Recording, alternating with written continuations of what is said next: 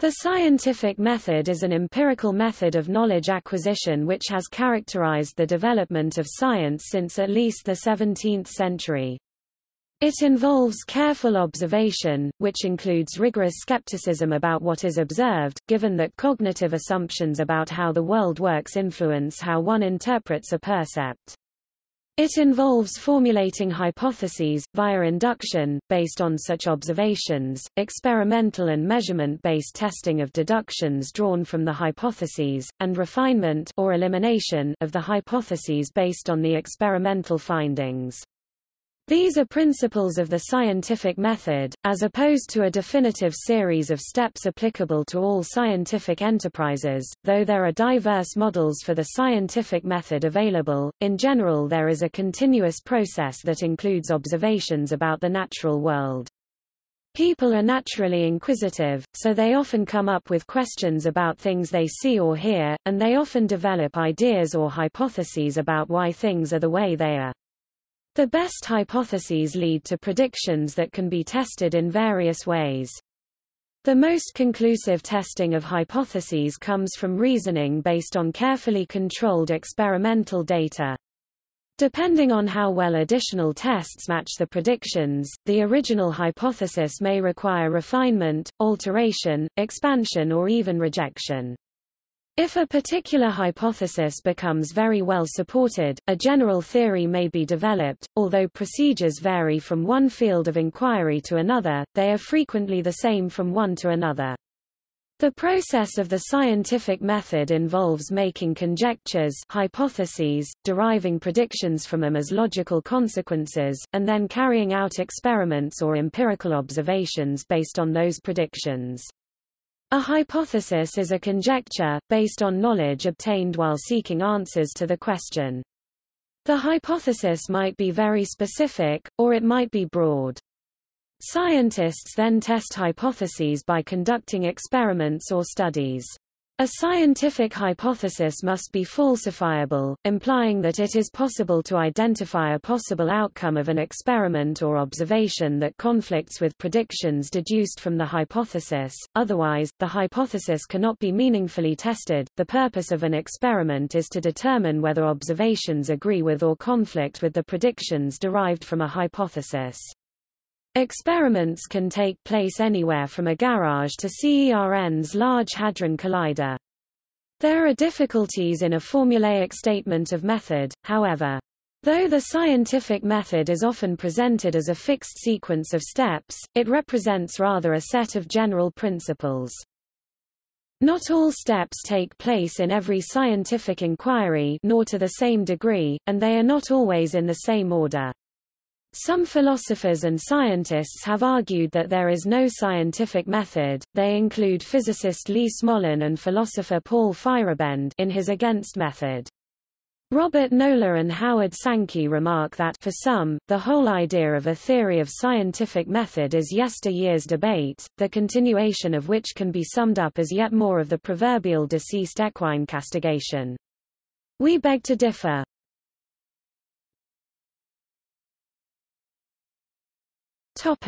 History. Important debates in the history of science concern rationalism, especially as advocated by René Descartes, inductivism and/or empiricism, as argued for by Francis Bacon, and rising to particular prominence with Isaac Newton and his followers, and hypothetico-deductivism, which came to the fore in the early 19th century. The term, scientific method, emerged in the 19th century, when a significant institutional development of science was taking place and terminologies establishing clear boundaries between science and non-science, such as scientist and pseudoscience, appeared. Throughout the 1830s and 1850s, by which time Baconianism was popular, naturalists like William Whewell, John Herschel, John Stuart Mill engaged in debates over induction and facts, and were focused on how to generate knowledge. In the late 19th, a debate over realism versus anti-realism was conducted as powerful scientific theories extended beyond the realm of the observable. The term scientific method came into popular use in the 20th century, popping up in dictionaries and science textbooks, although there was little scientific consensus over its meaning. Although there was a growth through the middle of the 20th century, by the end of that century numerous influential philosophers of science like Thomas Kuhn and Paul Feyerabend had questioned the universality of the scientific method, and in doing so largely replaced the notion of science as a homogeneous and universal method with that of it being a heterogeneous and local practice. In particular, Paul Feyerabend argued against there being any universal rules of science. Historian of science Daniel Thursday maintains that the scientific method is a myth or, at best, an idealization.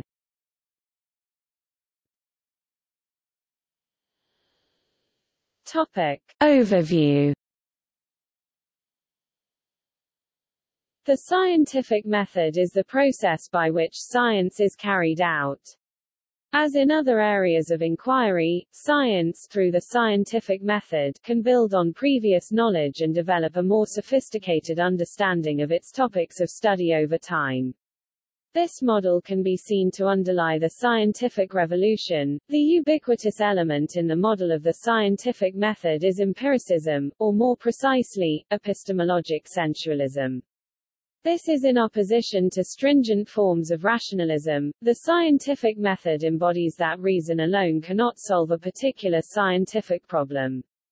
A strong formulation of the scientific method is not always aligned with a form of empiricism in which the empirical data is put forward in the form of experience or other abstracted forms of knowledge. In current scientific practice, however, the use of scientific modeling and reliance on abstract typologies and theories is normally accepted. The scientific method is of necessity also an expression of an opposition to claims that, e.g., revelation, political or religious dogma, appeals to tradition, commonly held beliefs, common sense, or, importantly, currently held theories, are the only possible means of demonstrating truth. Different early expressions of empiricism and the scientific method can be found throughout history, for instance with the ancient Stoics, Epicurus, Alhazen, Roger Bacon, and William of Ockham. From the 16th century onwards, experiments were advocated by Francis Bacon, and performed by Giambattista della Porta, Johannes Kepler, and Galileo Galilei. There was particular development aided by theoretical works by Francisco Sanchez, John Locke, George Berkeley, and David Hume. The hypothetico-deductive model formulated in the 20th century, is the ideal although it has undergone significant revision since first proposed. For a more formal discussion, see below.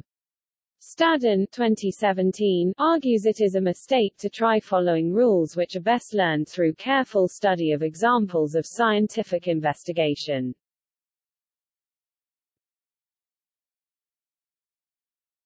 Topic. Process. The overall process involves making conjectures, hypotheses, deriving predictions from them as logical consequences, and then carrying out experiments based on those predictions to determine whether the original conjecture was correct. There are difficulties in a formulaic statement of method, however. Though the scientific method is often presented as a fixed sequence of steps, these actions are better considered as general principles. Not all steps take place in every scientific inquiry, nor to the same degree, and they are not always done in the same order. As noted by scientist and philosopher William Whewell (1794–1866), invention, sagacity, and genius are required at every step. Topic: Formulation of a question. The question can refer to the explanation of a specific observation, as in, "Why is the sky blue?" but can also be open-ended, as in, "How can I design a drug to cure this particular disease?" This stage frequently involves finding and evaluating evidence from previous experiments, personal scientific observations or assertions, as well as the work of other scientists. If the answer is already known, a different question that builds on the evidence can be posed. When applying the scientific method to research, determining a good question can be very difficult and it will affect the outcome of the investigation.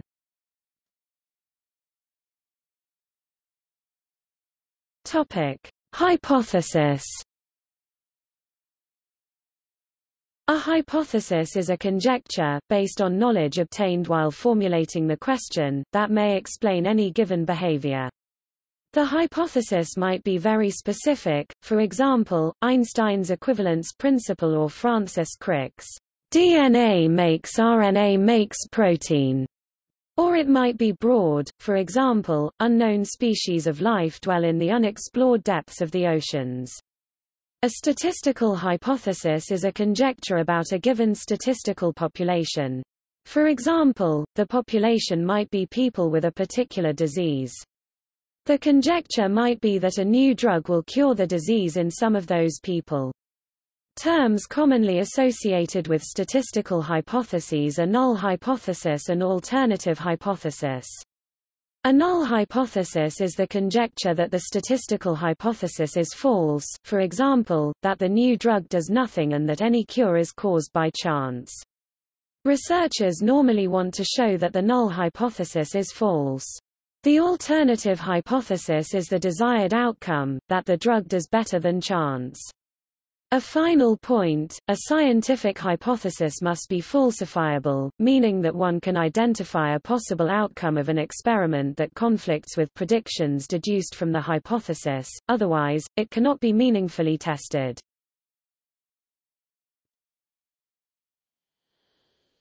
Topic: Prediction. This step involves determining the logical consequences of the hypothesis. One or more predictions are then selected for further testing. The more unlikely that a prediction would be correct simply by coincidence, then the more convincing it would be if the prediction were fulfilled. Evidence is also stronger if the answer to the prediction is not already known, due to the effects of hindsight bias. See also postdiction. Ideally, the prediction must also distinguish the hypothesis from likely alternatives. If two hypotheses make the same prediction, observing the prediction to be correct is not evidence for either one over the other. These statements about the relative strength of evidence can be mathematically derived using Bayes' theorem. Topic: Testing.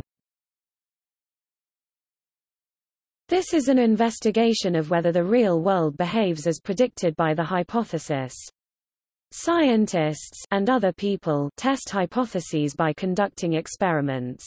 The purpose of an experiment is to determine whether observations of the real world agree with or conflict with the predictions derived from a hypothesis. If they agree, confidence in the hypothesis increases, otherwise, it decreases. Agreement does not assure that the hypothesis is true. Future experiments may reveal problems. Karl Popper advised scientists to try to falsify hypotheses, i.e., to search for and test those experiments that seem most doubtful. Large numbers of successful confirmations are not convincing if they arise from experiments that avoid risk. Experiments should be designed to minimize possible errors, especially through the use of appropriate scientific controls. For example, tests of medical treatments are commonly run as double-blind tests. Test personnel, who might unwittingly reveal to test subjects which samples are the desired test drugs and which are placebos, are kept ignorant of which are which. Such hints can bias the responses of the test subjects. Furthermore, failure of an experiment does not necessarily mean the hypothesis is false. Experiments always depend on several hypotheses, e.g., that the test equipment is working properly, and a failure may be a failure of one of the auxiliary hypotheses. See the Duhem-Quine thesis. Experiments can be conducted in a college lab, on a kitchen table, at CERN's Large Hadron Collider, at the bottom of an ocean, on Mars using one of the working rovers, and so on. Astronomers do experiments, searching for planets around distant stars. Finally, most individual experiments address highly specific topics for reasons of practicality. As a result, evidence about broader topics is usually accumulated gradually.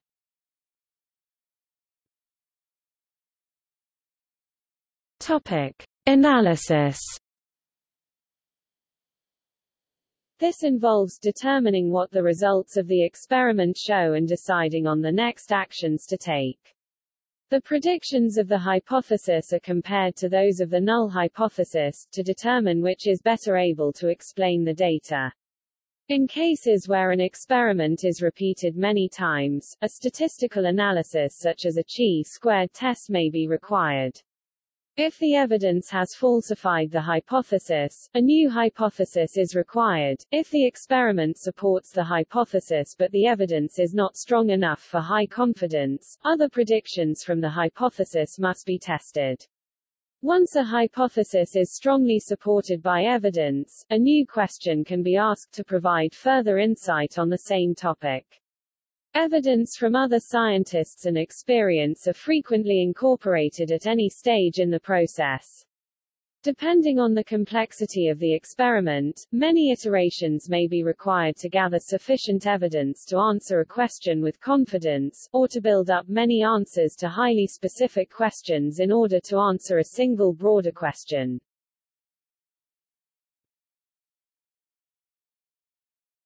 Topic: DNA example. The basic elements of the scientific method are illustrated by the following example from the discovery of the structure of DNA. Question: previous investigation of DNA had determined its chemical composition, the 4 nucleotides, the structure of each individual nucleotide, and other properties. It had been identified as the carrier of genetic information by the Avery-MacLeod-McCarty experiment in 1944, but the mechanism of how genetic information was stored in DNA was unclear. Hypothesis: Linus Pauling, Francis Crick and James D. Watson hypothesized that DNA had a helical structure. Prediction: if DNA had a helical structure, its X-ray diffraction pattern would be X-shaped. This prediction was determined using the mathematics of the helix transform, which had been derived by Cochrane, Crick and Vand, and independently by Stokes. This prediction was a mathematical construct, completely independent from the biological problem at hand. Experiment: Rosalind Franklin crystallized pure DNA and performed X-ray diffraction to produce photo 51. The results showed an X shape. Analysis: when Watson saw the detailed diffraction pattern, he immediately recognized it as a helix.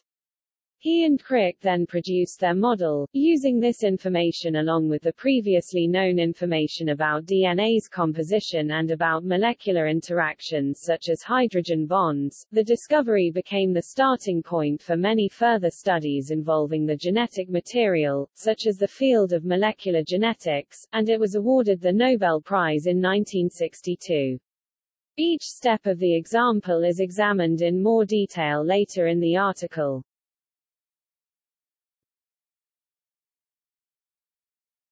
Topic: other components. The scientific method also includes other components required even when all the iterations of the steps above have been completed. Topic: replication.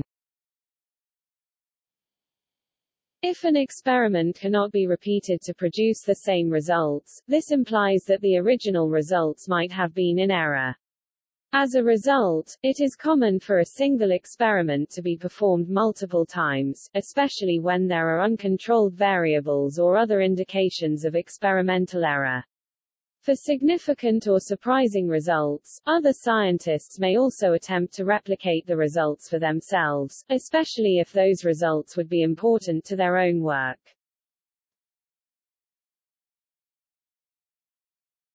Topic: external review. The process of peer review involves evaluation of the experiment by experts, who typically give their opinions anonymously. Some journals request that the experimenter provide lists of possible peer reviewers, especially if the field is highly specialized. Peer review does not certify correctness of the results, only that, in the opinion of the reviewer, the experiments themselves were sound based on the description supplied by the experimenter. If the work passes peer review, which occasionally may require new experiments requested by the reviewers, it will be published in a peer-reviewed scientific journal. The specific journal that publishes the results indicates the perceived quality of the work.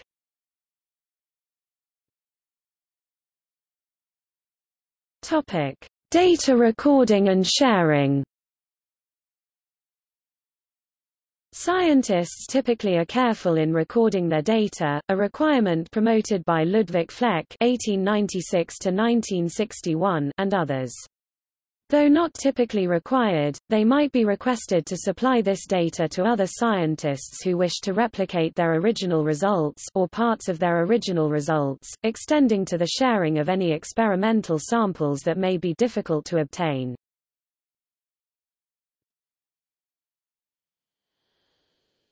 Topic: Scientific inquiry. Scientific inquiry generally aims to obtain knowledge in the form of testable explanations that scientists can use to predict the results of future experiments. This allows scientists to gain a better understanding of the topic under study, and later to use that understanding to intervene in its causal mechanisms, such as to cure disease. The better an explanation is at making predictions, the more useful it frequently can be, and the more likely it will continue to explain a body of evidence better than its alternatives. The most successful explanations, those which explain and make accurate predictions in a wide range of circumstances, are often called scientific theories. Most experimental results do not produce large changes in human understanding. Improvements in theoretical scientific understanding typically result from a gradual process of development over time, sometimes across different domains of science. Scientific models vary in the extent to which they have been experimentally tested and for how long, and in their acceptance in the scientific community. In general, explanations become accepted over time as evidence accumulates on a given topic, and the explanation in question proves more powerful than its alternatives at explaining the evidence. Often subsequent researchers reformulate the explanations over time, or combined explanations to produce new explanations. Toe sees the scientific method in terms of an evolutionary algorithm applied to science and technology.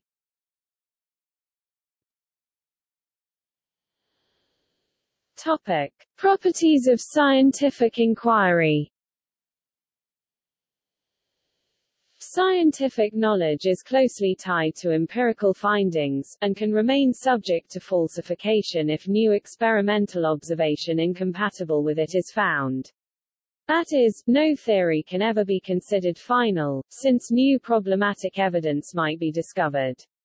If such evidence is found, a new theory may be proposed, or, more commonly, it is found that modifications to the previous theory are sufficient to explain the new evidence. The strength of a theory can be argued to relate to how long it has persisted without major alteration to its core principles. Theories can also become subsumed by other theories. For example, Newton's laws explain thousands of years of scientific observations of the planets almost perfectly. However, these laws were then determined to be special cases of a more general theory, relativity, which explained both the previously unexplained exceptions to Newton's laws and predicted and explained other observations such as the deflection of light by gravity. Thus, in certain cases independent, unconnected, scientific observations can be connected to each other, unified by principles of increasing explanatory power, since new theories might be more comprehensive than what preceded them, and thus be able to explain more than previous ones. Successor theories might be able to meet a higher standard by explaining a larger body of observations than their predecessors.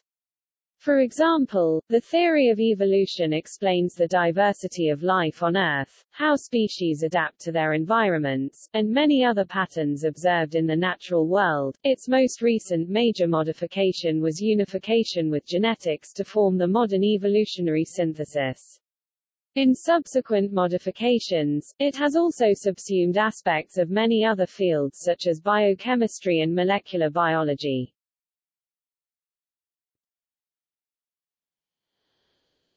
Topic: Beliefs and biases. Scientific methodology often directs that hypotheses be tested in controlled conditions wherever possible. This is frequently possible in certain areas, such as in the biological sciences, and more difficult in other areas, such as in astronomy. The practice of experimental control and reproducibility can have the effect of diminishing the potentially harmful effects of circumstance, and to a degree, personal bias. For example, pre-existing beliefs can alter the interpretation of results, as in confirmation bias. This is a heuristic that leads a person with a particular belief to see things as reinforcing the belief, even if another observer might disagree. In other words, people tend to observe what they expect to observe. A historical example is the belief that the legs of a galloping horse are splayed at the point when none of the horse's legs touches the ground, to the point of this image being included in paintings by its supporters. However, the first stop-action pictures of a horse's gallop by Edward Muybridge showed this to be false, and that the legs are instead gathered together. Another important human bias that plays a role is a preference for new, surprising statements, see appeal to novelty, which can result in a search for evidence that the new is true. Poorly attested beliefs can be believed and acted upon via a less rigorous heuristic. Goldhaber and Nieto published in 2010 the observation that if theoretical structures with many closely neighboring subjects are described by connecting theoretical concepts, then the theoretical structure becomes increasingly hard to overturn. When a narrative is constructed, its elements become easier to believe. For more on the narrative fallacy, see also Fleck 1979, p. 27. Words and ideas are originally phonetic and mental equivalences of the experiences coinciding with them. Such proto-ideas are at first always too broad and insufficiently specialized.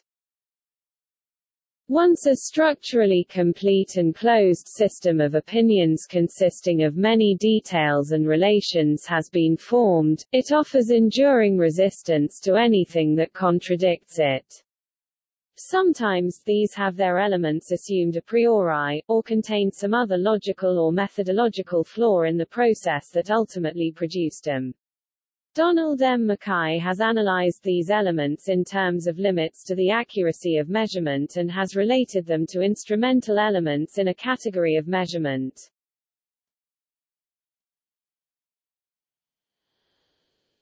Topic: Elements of the scientific method. There are different ways of outlining the basic method used for scientific inquiry. The scientific community and philosophers of science generally agree on the following classification of method components. These methodological elements and organization of procedures tend to be more characteristic of natural sciences than social sciences.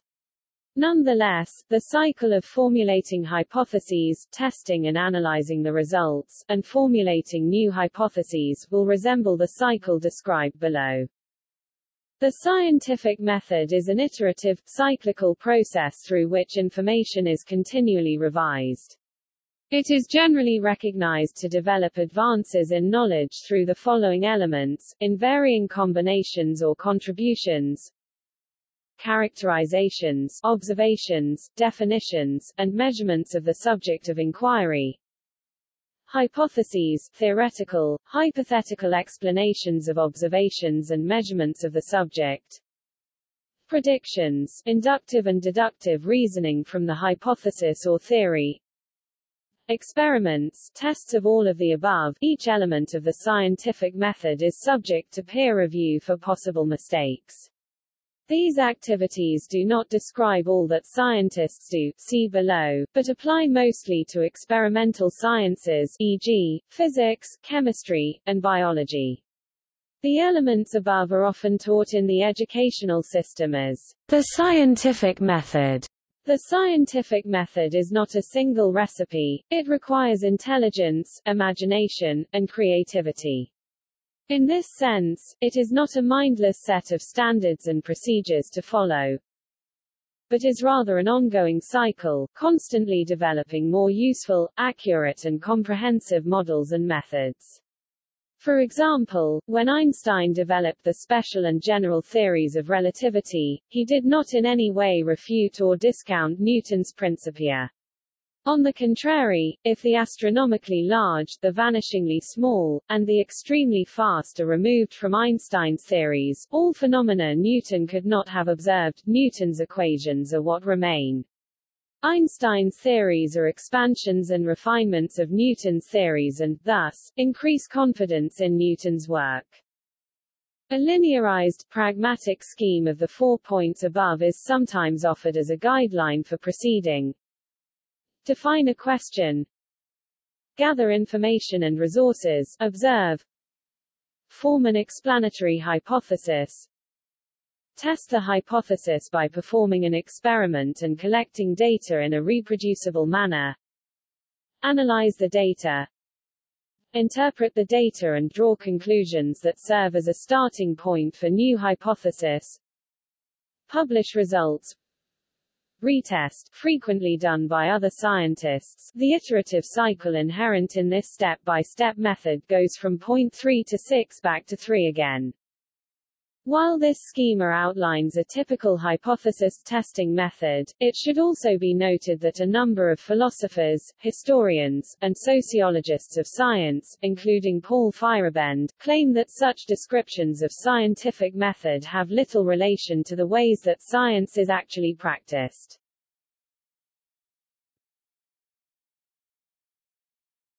Topic: Characterizations. The scientific method depends upon increasingly sophisticated characterizations of the subjects of investigation. The subjects can also be called unsolved problems or the unknowns. For example, Benjamin Franklin conjectured, correctly, that St. Elmo's fire was electrical in nature, but it has taken a long series of experiments and theoretical changes to establish this. While seeking the pertinent properties of the subjects, careful thought may also entail some definitions and observations. The observations often demand careful measurements and/or counting. The systematic, careful collection of measurements or counts of relevant quantities is often the critical difference between pseudo-sciences, such as alchemy, and science, such as chemistry or biology. Scientific measurements are usually tabulated, graphed, or mapped, and statistical manipulations, such as correlation and regression, performed on them. The measurements might be made in a controlled setting, such as a laboratory, or made on more or less inaccessible or unmanipulatable objects such as stars or human populations. The measurements often require specialized scientific instruments such as thermometers, spectroscopes, particle accelerators, or voltmeters, and the progress of a scientific field is usually intimately tied to their invention and improvement. I am not accustomed to saying anything with certainty after only one or two observations.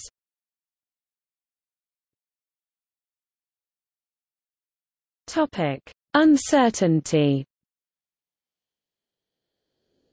Measurements in scientific work are also usually accompanied by estimates of their uncertainty. The uncertainty is often estimated by making repeated measurements of the desired quantity. Uncertainties may also be calculated by consideration of the uncertainties of the individual underlying quantities used. Counts of things, such as the number of people in a nation at a particular time, may also have an uncertainty due to data collection limitations. Or counts may represent a sample of desired quantities, with an uncertainty that depends upon the sampling method used and the number of samples taken.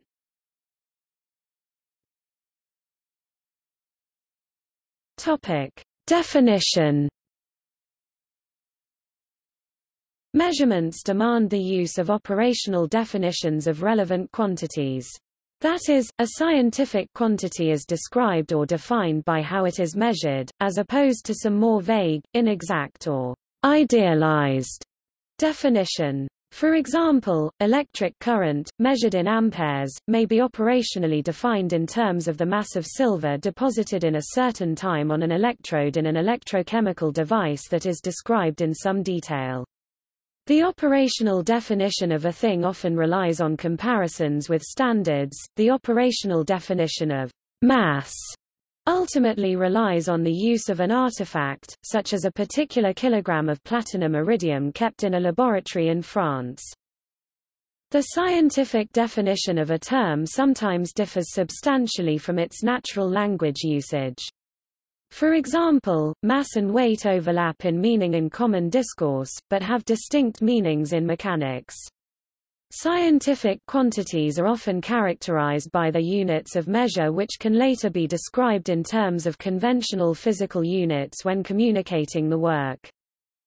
New theories are sometimes developed after realizing certain terms have not previously been sufficiently clearly defined.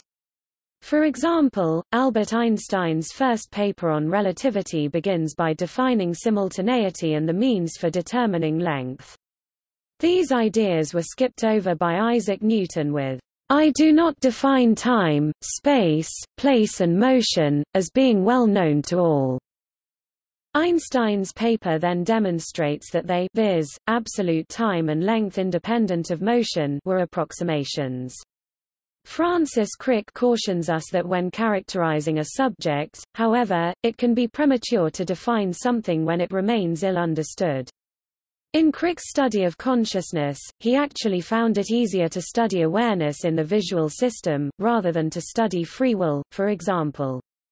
His cautionary example was the gene. The gene was much more poorly understood before Watson and Crick's pioneering discovery of the structure of DNA. It would have been counterproductive to spend much time on the definition of the gene before them.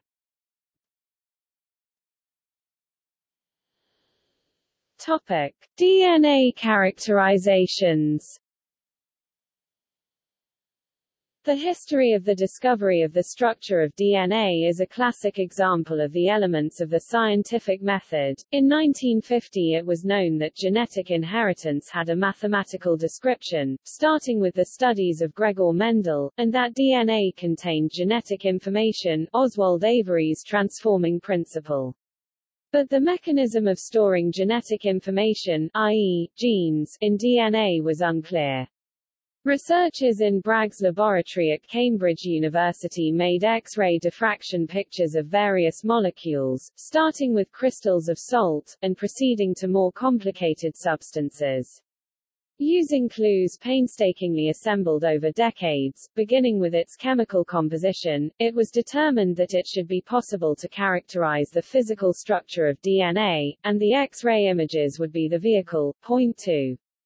DNA-hypotheses. Topic. Another example, precession of Mercury.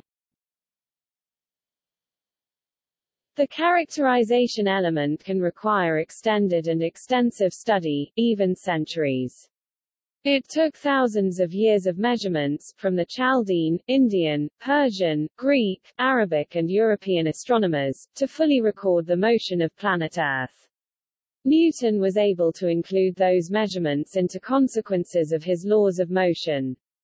But the perihelion of the planet Mercury's orbit exhibits a precession that cannot be fully explained by Newton's laws of motion, see diagram to the right, as Leverrier pointed out in 1859. The observed difference for Mercury's precession between Newtonian theory and observation was one of the things that occurred to Albert Einstein as a possible early test of his theory of general relativity. His relativistic calculations matched observation much more closely than did Newtonian theory. The difference is approximately 43 arc-seconds per century. Topic: Hypothesis development. A hypothesis is a suggested explanation of a phenomenon, or alternately a reasoned proposal suggesting a possible correlation between or among a set of phenomena. Normally hypotheses have the form of a mathematical model. Sometimes, but not always, they can also be formulated as existential statements, stating that some particular instance of the phenomenon being studied has some characteristic and causal explanations, which have the general form of universal statements, stating that every instance of the phenomenon has a particular characteristic. Scientists are free to use whatever resources they have, their own creativity, ideas from other fields, inductive reasoning, Bayesian inference, and so on, to imagine possible explanations for a phenomenon under study. Albert Einstein once observed that, "There is no logical bridge between phenomena and their theoretical principles." Charles Sanders Peirce, borrowing a page from Aristotle, Prior Analytics, 2.25, described the incipient stages of inquiry, instigated by the irritation of doubt, to venture a plausible guess, as abductive reasoning. The history of science is filled with stories of scientists claiming a flash of inspiration, or a hunch, which then motivated them to look for evidence to support or refute their idea. Michael Polanyi made such creativity the centerpiece of his discussion of methodology. William Glenn observes that the success of a hypothesis, or its service to science, lies not simply in its perceived truth, or power to displace, subsume or reduce a predecessor idea, but perhaps more in its ability to stimulate the research that will illuminate bald suppositions and areas of vagueness. In general, scientists tend to look for theories that are elegant or beautiful. In contrast to the usual English use of these terms, they here refer to a theory in accordance with the known facts, which is nevertheless relatively simple and easy to handle. Occam's razor serves as a rule of thumb for choosing the most desirable amongst a group of equally explanatory hypotheses. To minimize the confirmation bias which results from entertaining a single hypothesis, strong inference emphasizes the need for entertaining multiple alternative hypotheses.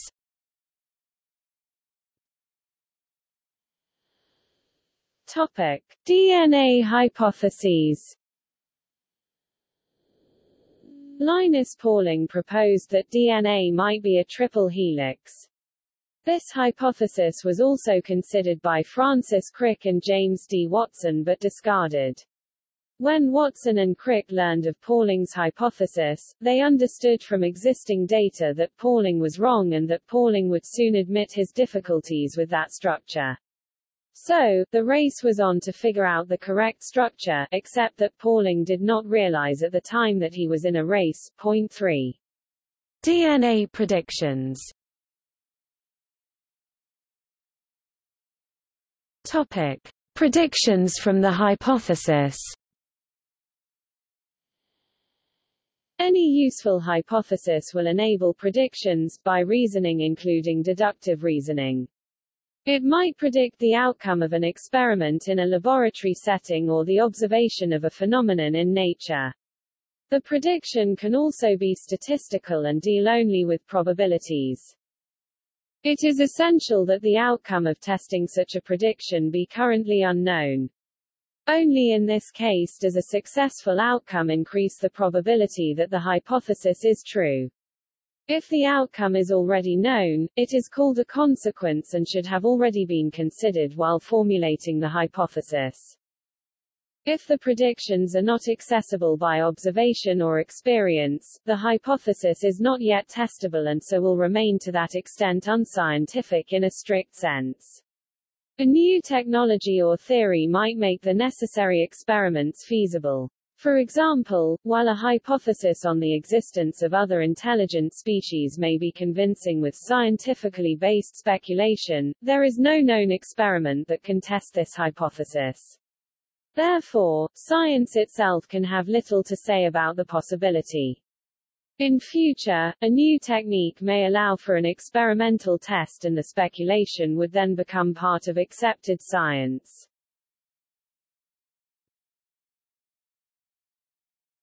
Topic: DNA predictions. James D. Watson, Francis Crick, and others hypothesized that DNA had a helical structure. This implied that DNA's X-ray diffraction pattern would be X-shaped. This prediction followed from the work of Cochrane, Crick and Vand, and independently by Stokes. The Cochrane-Crick-Vand-Stokes theorem provided a mathematical explanation for the empirical observation that diffraction from helical structures produces X-shaped patterns. In their first paper, Watson and Crick also noted that the double helix structure they proposed provided a simple mechanism for DNA replication, writing, "It has not escaped our notice that the specific pairing we have postulated immediately suggests a possible copying mechanism for the genetic material." Point 4. DNA experiments.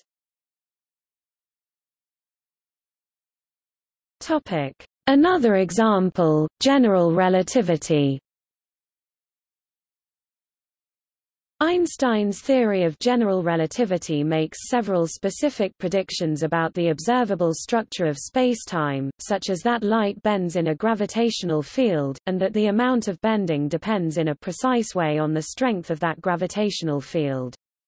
Arthur Eddington's observations made during a 1919 solar eclipse supported general relativity rather than Newtonian gravitation.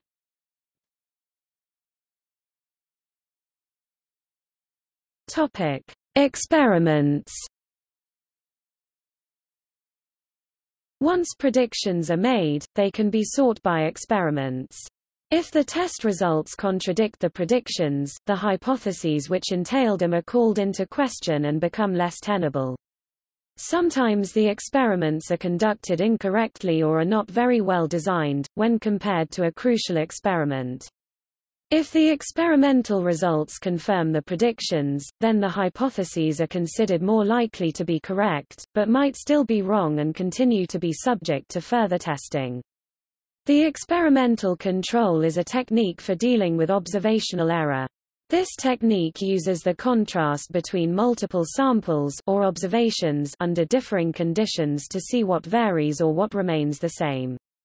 We vary the conditions for each measurement, to help isolate what has changed. Mills canons can then help us figure out what the important factor is. Factor analysis is one technique for discovering the important factor in an effect. Depending on the predictions, the experiments can have different shapes. It could be a classical experiment in a laboratory setting, a double-blind study or an archaeological excavation. Even taking a plane from New York to Paris is an experiment which tests the aerodynamical hypotheses used for constructing the plane. Scientists assume an attitude of openness and accountability on the part of those conducting an experiment. Detailed record keeping is essential, to aid in recording and reporting on the experimental results, and supports the effectiveness and integrity of the procedure. They will also assist in reproducing the experimental results, likely by others. Traces of this approach can be seen in the work of Hipparchus 190 to 120 BCE, when determining a value for the precession of the Earth, while controlled experiments can be seen in the works of Jabir ibn Hayyan 721 to 815 CE, al-Battani 853 to 929, and Alhazen 965-1039.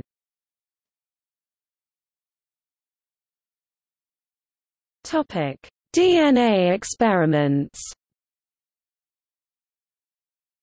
Watson and Crick showed an initial and incorrect proposal for the structure of DNA to a team from King's College, Rosalind Franklin, Maurice Wilkins, and Raymond Gosling. Franklin immediately spotted the flaws which concerned the water content. Later Watson saw Franklin's detailed X-ray diffraction images which showed an X shape and was able to confirm the structure was helical. This rekindled Watson and Crick's model building and led to the correct structure. Point 1. DNA characterizations. Topic: Evaluation and improvement. The scientific method is iterative. At any stage it is possible to refine its accuracy and precision, so that some consideration will lead the scientist to repeat an earlier part of the process. Failure to develop an interesting hypothesis may lead a scientist to redefine the subject under consideration. Failure of a hypothesis to produce interesting and testable predictions may lead to reconsideration of the hypothesis or of the definition of the subject. Failure of an experiment to produce interesting results may lead a scientist to reconsider the experimental method, the hypothesis, or the definition of the subject. Other scientists may start their own research and enter the process at any stage. They might adopt the characterization and formulate their own hypothesis, or they might adopt the hypothesis and deduce their own predictions. Often the experiment is not done by the person who made the prediction, and the characterization is based on experiments done by someone else. Published results of experiments can also serve as a hypothesis predicting their own reproducibility.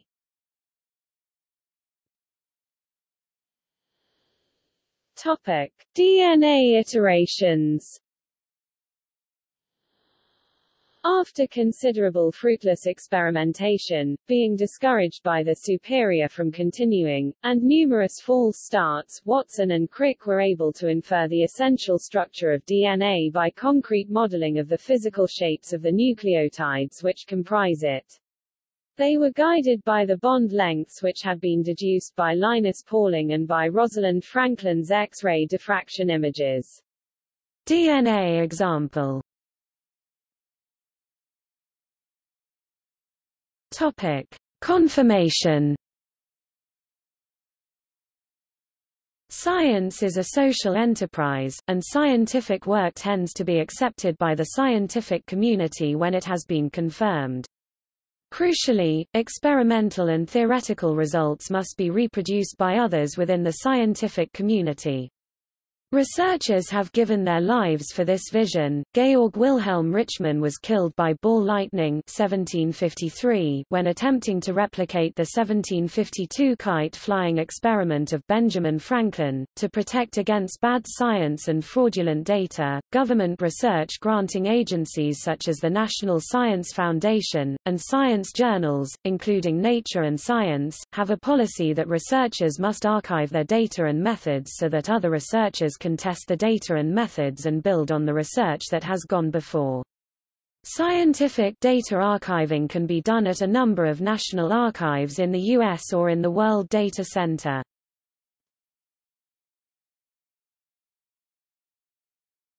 Topic: Models of scientific inquiry.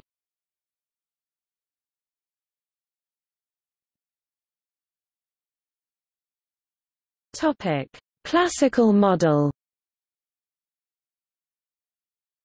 The classical model of scientific inquiry derives from Aristotle, who distinguished the forms of approximate and exact reasoning, set out the threefold scheme of abductive, deductive, and inductive inference, and also treated the compound forms such as reasoning by analogy.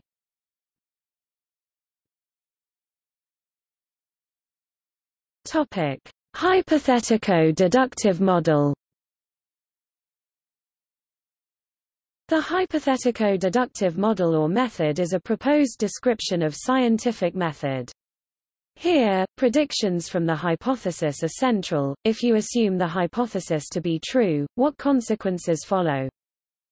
If subsequent empirical investigation does not demonstrate that these consequences or predictions correspond to the observable world, the hypothesis can be concluded to be false.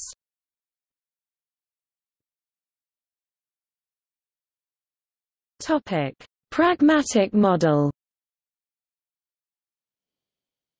In 1877, Charles Sanders Peirce (1839–1914) characterized inquiry in general not as the pursuit of truth per se but as the struggle to move from irritating, inhibitory doubts born of surprises, disagreements, and the like, and to reach a secure belief, belief being that on which one is prepared to act. He framed scientific inquiry as part of a broader spectrum and as spurred, like inquiry generally, by actual doubt, not mere verbal or hyperbolic doubt, which he held to be fruitless. He outlined 4 methods of settling opinion, ordered from least to most successful.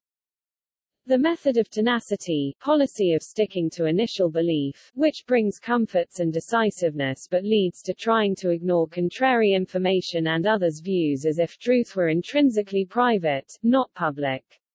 It goes against the social impulse and easily falters since one may well notice when another's opinion is as good as one's own initial opinion. Its successes can shine but tend to be transitory. The method of authority, which overcomes disagreements but sometimes brutally. Its successes can be majestic and long-lived, but it cannot operate thoroughly enough to suppress doubts indefinitely, especially when people learn of other societies present and past. The method of the a priori, which promotes conformity less brutally but fosters opinions as something like tastes, arising in conversation and comparisons of perspectives in terms of what is agreeable to reason.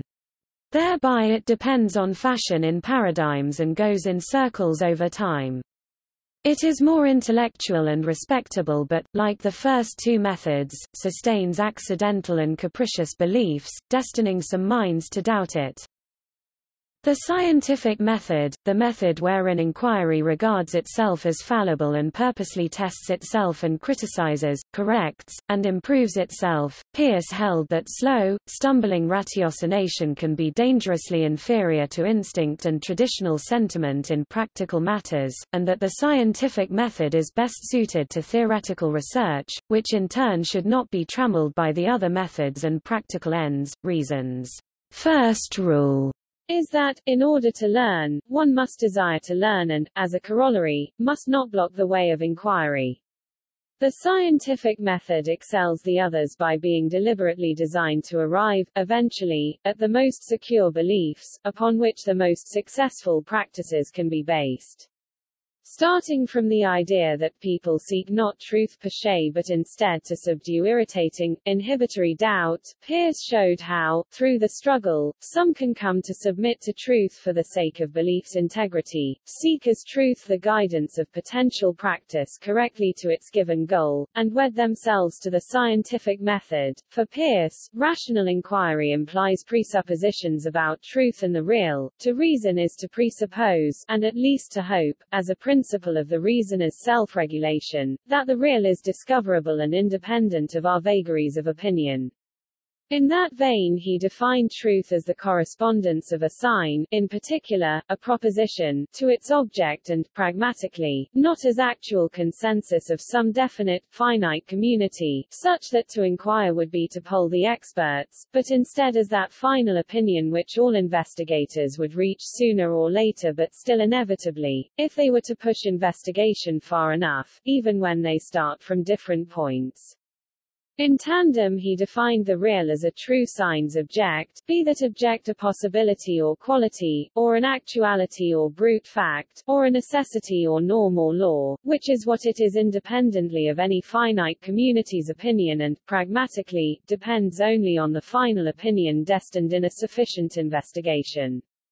That is a destination as far, or near, as the truth itself to you or me or the given finite community.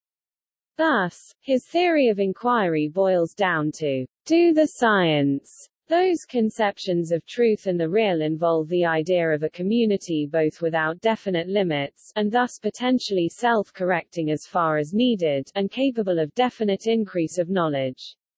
As inference, logic is rooted in the social principle. Since it depends on a standpoint that is, in a sense, unlimited, paying special attention to the generation of explanations, Peirce outlined the scientific method as a coordination of three kinds of inference in a purposeful cycle aimed at settling doubts, as follows, in section IIIIV in A Neglected Argument, except as otherwise noted. Abduction, or retroduction. Guessing, inference to explanatory hypotheses for selection of those best worth trying. From abduction, Peirce distinguishes induction as inferring, on the basis of tests, the proportion of truth in the hypothesis. Every inquiry, whether into ideas, brute facts, or norms and laws, arises from surprising observations in one or more of those realms, and for example at any stage of an inquiry already underway. All explanatory content of theories comes from abduction, which guesses a new or outside idea so as to account in a simple, economical way for a surprising or complicative phenomenon. Oftenest, even a well-prepared mind guesses wrong. But the modicum of success of our guesses far exceeds that of sheer luck and seems born of attunement to nature by instincts developed or inherent, especially insofar as best guesses are optimally plausible and simple in the sense, said Peirce, of the facile and natural, as by Galileo's natural light of reason and as distinct from logical simplicity. Abduction is the most fertile but least secure mode of inference. Its general rationale is inductive, it succeeds often enough and, without it, there is no hope of sufficiently expediting inquiry, often multi-generational, toward new truths. Coordinative method leads from abducing a plausible hypothesis to judging it for its testability and for how its trial would economize inquiry itself. Peirce calls his pragmatism, the logic of abduction. His pragmatic maxim is, consider what effects that might conceivably have practical bearings you conceive the objects of your conception to have. Then, your conception of those effects is the whole of your conception of the object. His pragmatism is a method of reducing conceptual confusions fruitfully by equating the meaning of any conception with the conceivable practical implications of its object's conceived effects, a method of experimentational mental reflection hospitable to forming hypotheses and conducive to testing them. It favors efficiency. The hypothesis, being insecure, needs to have practical implications leading at least to mental tests and, in science, lending themselves to scientific tests. A simple but unlikely guess, if uncostly to test for falsity, may belong first in line for testing. A guess is intrinsically worth testing if it has instinctive plausibility or reasoned objective probability, while subjective likelihood, though reasoned, can be misleadingly seductive. Guesses can be chosen for trials strategically, for their caution, for which Peirce gave as example the game of 20 questions, breadth, and incomplexity. One can hope to discover only that which time would reveal through a learner's sufficient experience anyway, so the point is to expedite it. The economy of research is what demands the leap, so to speak, of abduction and governs its art. Deduction. 2 stages. Explication. Unclearly premised, but deductive, analysis of the hypothesis in order to render its parts as clear as possible. Demonstration, deductive argumentation, Euclidean in procedure. Explicit deduction of hypothesis's consequences as predictions, for induction to test, about evidence to be found. Corollarial or, if needed, theorematic. Induction. The long-run validity of the rule of induction is deducible from the principle presuppositional to reasoning in general that the real is only the object of the final opinion to which adequate investigation would lead, anything to which no such process would ever lead would not be real. Induction involving ongoing tests or observations follows a method which, sufficiently persisted in, will diminish its error below any predesignate degree. 3 stages. Classification. Unclearly premised, but inductive, classing of objects of experience under general ideas. Probation, direct inductive argumentation. Crude, the enumeration of instances, or gradual, new estimate of proportion of truth in the hypothesis after each test. Gradual induction is qualitative or quantitative. If qualitative, then dependent on weightings of qualities or characters; if quantitative, then dependent on measurements, or on statistics, or on countings. Sentential induction, which, by inductive reasonings, appraises the different probations singly, then their combinations, then makes self-appraisal of these very appraisals themselves, and passes final judgment on the whole result.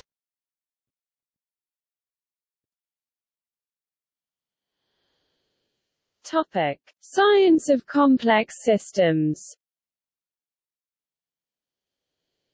Science applied to complex systems can involve elements such as transdisciplinarity, systems theory and scientific modeling. The Santa Fe Institute studies such systems. Murray Gell-Mann interconnects these topics with message passing. In general, the scientific method may be difficult to apply stringently to diverse, interconnected systems and large data sets. In particular, practices used within big data, such as predictive analytics, may be considered to be at odds with the scientific method.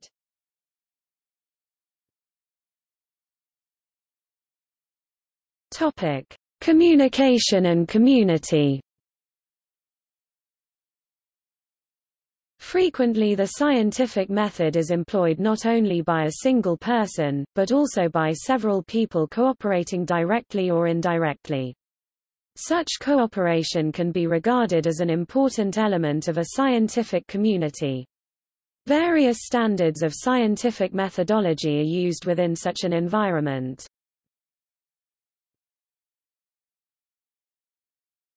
Topic: Peer review evaluation. Scientific journals use a process of peer review, in which scientists' manuscripts are submitted by editors of scientific journals to usually 1 to 3, and usually anonymous, fellow scientists familiar with the field for evaluation. In certain journals, the journal itself selects the referees, while in others, especially journals that are extremely specialized, the manuscript author might recommend referees. The referees may or may not recommend publication, or they might recommend publication with suggested modifications, or sometimes, publication in another journal. This standard is practiced to various degrees by different journals, and can have the effect of keeping the literature free of obvious errors and to generally improve the quality of the material, especially in the journals who use the standard most rigorously. The peer review process can have limitations when considering research outside the conventional scientific paradigm. Problems of groupthink can interfere with open and fair deliberation of some new research.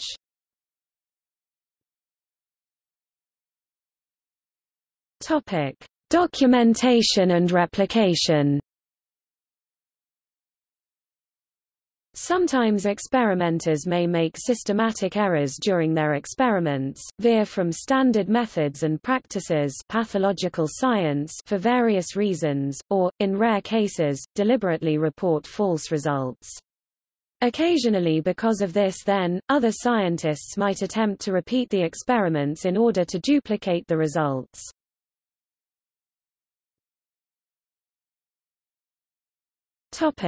Archiving. Researchers sometimes practice scientific data archiving, such as in compliance with the policies of government funding agencies and scientific journals. In these cases, detailed records of their experimental procedures, raw data, statistical analyses and source code can be preserved in order to provide evidence of the methodology and practice of the procedure and assist in any potential future attempts to reproduce the result. These procedural records may also assist in the conception of new experiments to test the hypothesis, and may prove useful to engineers who might examine the potential practical applications of a discovery.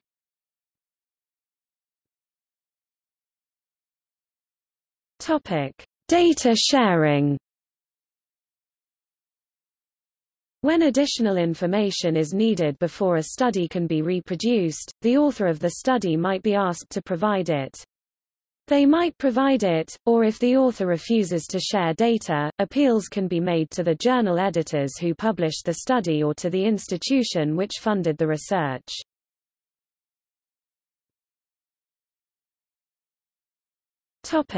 Limitations.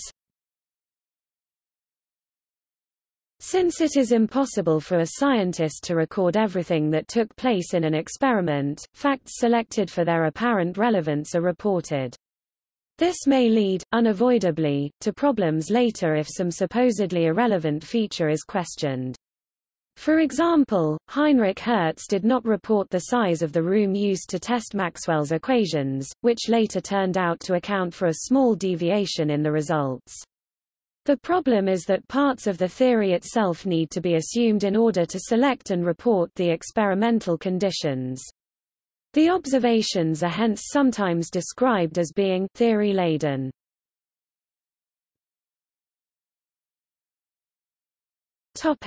Dimensions of practice. The primary constraints on contemporary science are publication, i.e. peer review, resources, mostly funding. It has not always been like this. In the old days of the gentleman scientist, funding, and to a lesser extent publication, were far weaker constraints.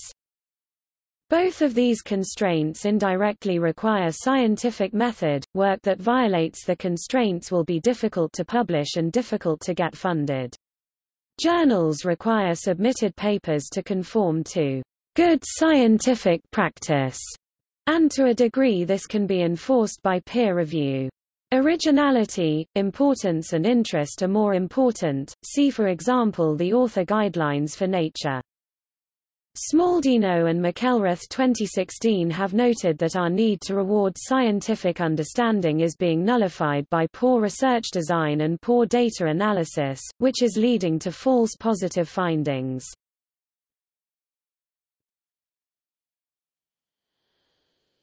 Topic: Philosophy and sociology of science.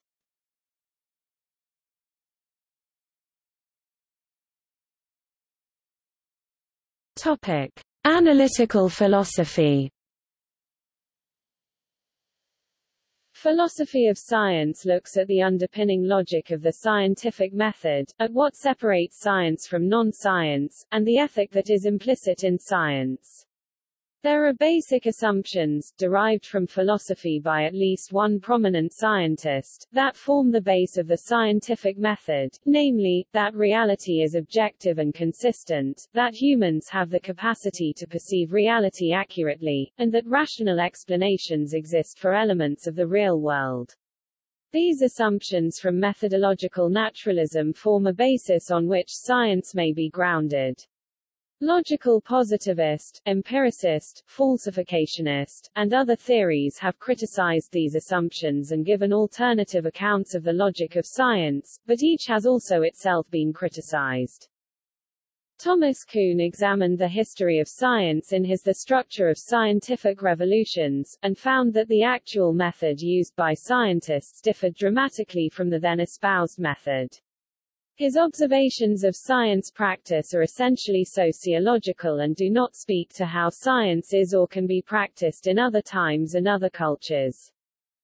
Norwood Russell Hansen, Imre Lakatos and Thomas Kuhn have done extensive work on the theory-laden character of observation. Hansen 1958 first coined the term for the idea that all observation is dependent on the conceptual framework of the observer, using the concept of Gestalt to show how preconceptions can affect both observation and description.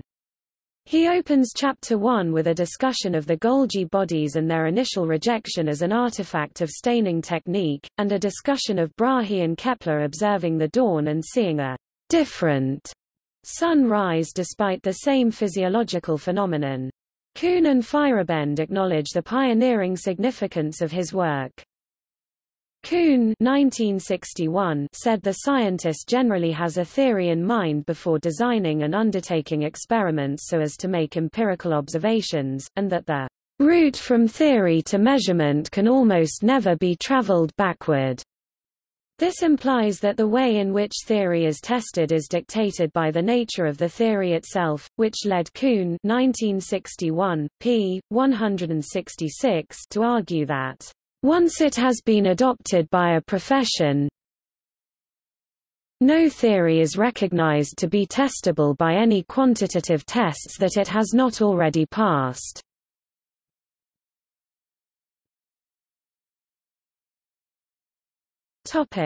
Postmodernism and science wars. Paul Feyerabend similarly examined the history of science, and was led to deny that science is genuinely a methodological process. In his book Against Method he argues that scientific progress is not the result of applying any particular method. In essence, he says that for any specific method or norm of science, one can find a historic episode where violating it has contributed to the progress of science. Thus, if believers in scientific method wish to express a single universally valid rule, Feyerabend jokingly suggests, it should be anything goes. Criticisms such as his led to the strong program, a radical approach to the sociology of science. The postmodernist critiques of science have themselves been the subject of intense controversy.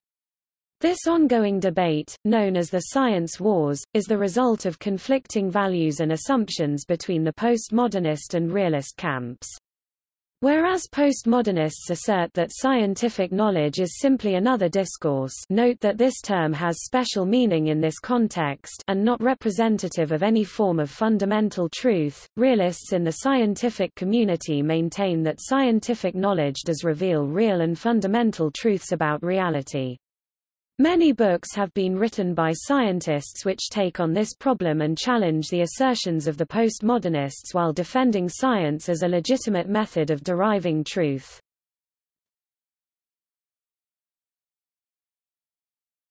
Topic: Anthropology.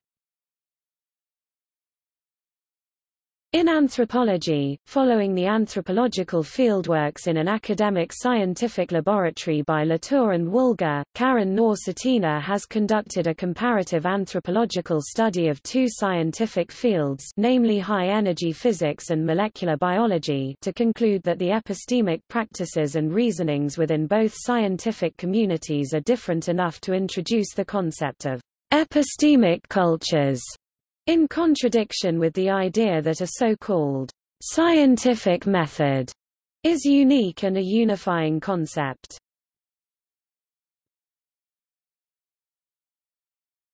Topic: Role of chance in discovery. Somewhere between 33% and 50% of all scientific discoveries are estimated to have been stumbled upon, rather than sought out. This may explain why scientists are often express that they were lucky. Louis Pasteur is credited with the famous saying that, "Luck favors the prepared mind." But some psychologists have begun to study what it means to be prepared for luck in the scientific context. Research is showing that scientists are taught various heuristics that tend to harness chance and the unexpected. This is what Nassim Nicholas Taleb calls anti-fragility. While some systems of investigation are fragile in the face of human error, human bias, and randomness, the scientific method is more than resistant or tough, it actually benefits from such randomness in many ways, it is anti-fragile. Taleb believes that the more anti-fragile the system, the more it will flourish in the real world. Psychologist Kevin Dunbar says the process of discovery often starts with researchers finding bugs in their experiments. These unexpected results lead researchers to try to fix what they think is an error in their method. Eventually, the researcher decides the error is too persistent and systematic to be a coincidence. The highly controlled, cautious and curious aspects of the scientific method are thus what make it well suited for identifying such persistent systematic errors. At this point, the researcher will begin to think of theoretical explanations for the error, often seeking the help of colleagues across different domains of expertise.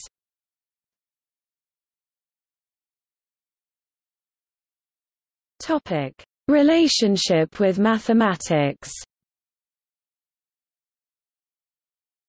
Science is the process of gathering, comparing, and evaluating proposed models against observables. A model can be a simulation, mathematical or chemical formula, or set of proposed steps. Science is like mathematics in that researchers in both disciplines try to distinguish what is known from what is unknown at each stage of discovery. Models, in both science and mathematics, need to be internally consistent and also ought to be falsifiable, capable of disproof. In mathematics, a statement need not yet be proven. At such a stage, that statement would be called a conjecture. But when a statement has attained mathematical proof, that statement gains a kind of immortality which is highly prized by mathematicians, and for which some mathematicians devote their lives. Mathematical work and scientific work can inspire each other. For example, the technical concept of time arose in science, and timelessness was a hallmark of a mathematical topic. But today, the Poincaré conjecture has been proven using time as a mathematical concept in which objects can flow. See Ricci flow. Nevertheless, the connection between mathematics and reality, and so science to the extent it describes reality, remains obscure. Eugene Wigner's paper, The Unreasonable Effectiveness of Mathematics in the Natural Sciences, is a very well-known account of the issue from a Nobel Prize-winning physicist. In fact, some observers, including some well-known mathematicians such as Gregory Chaitin, and others such as Lakoff and Núñez, have suggested that mathematics is the result of practitioner bias and human limitation, including cultural ones, somewhat like the postmodernist view of science. George Pollier's work on problem-solving, the construction of mathematical proofs, and heuristics show that the mathematical method and the scientific method differ in detail, while nevertheless resembling each other in using iterative or recursive steps. In Pollier's view, understanding involves restating unfamiliar definitions in your own words, resorting to geometrical figures, and questioning what we know and do not know already. Analysis, which Pollier takes from Pappus, involves free and heuristic construction of plausible arguments, working backward from the goal, and devising a plan for constructing the proof. Synthesis is the strict Euclidean exposition of step-by-step details of the proof. Review involves reconsidering and re-examining the result and the path taken to it. Gauss, when asked how he came about his theorems, once replied, "Durch Planmassages Tatinieren." Through systematic palpable experimentation, Imre Lakatos argued that mathematicians actually use contradiction, criticism and revision as principles for improving their work. In like manner to science, where truth is sought, but certainty is not found, in Proofs and Refutations 1976, what Lakatos tried to establish was that no theorem of informal mathematics is final or perfect. This means that we should not think that a theorem is ultimately true, only that no counterexample has yet been found. Once a counterexample, i.e. an entity contradicting, not explained by the theorem is found, we adjust the theorem, possibly extending the domain of its validity. This is a continuous way our knowledge accumulates, through the logic and process of proofs and refutations, if axioms are given for a branch of mathematics. However, Lakatos claimed that proofs from those axioms were tautological, i.e. logically true, by rewriting them, as did Poincaré. Proofs and Refutations, 1976. Lakatos proposed an account of mathematical knowledge based on Pollier's idea of heuristics. In Proofs and Refutations, Lakatos gave several basic rules for finding proofs and counterexamples to conjectures. He thought that mathematical thought experiments are a valid way to discover mathematical conjectures and proofs.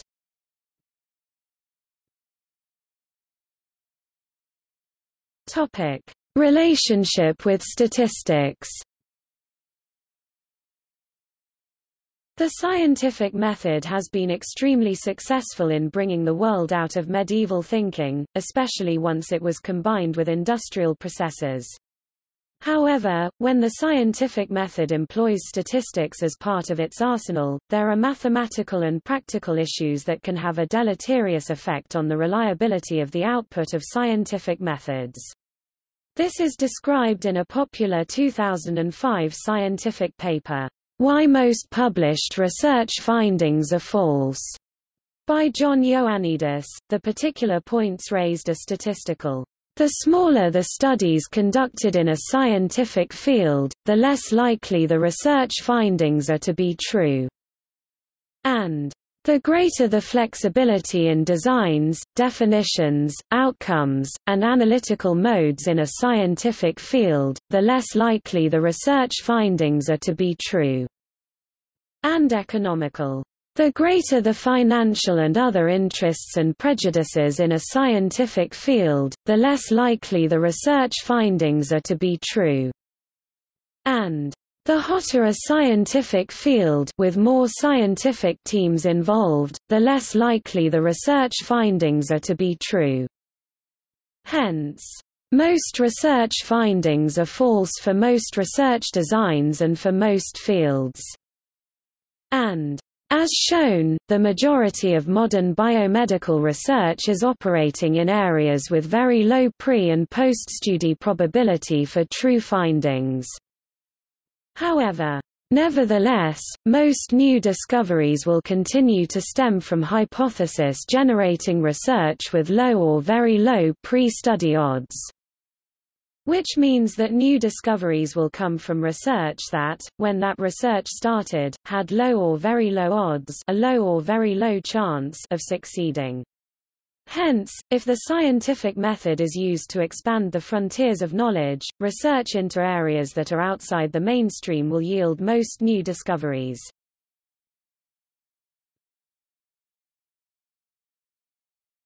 Topic: See also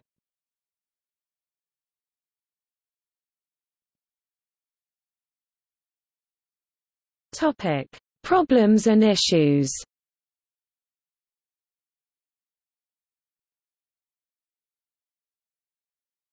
Topic: History, philosophy, sociology. Notes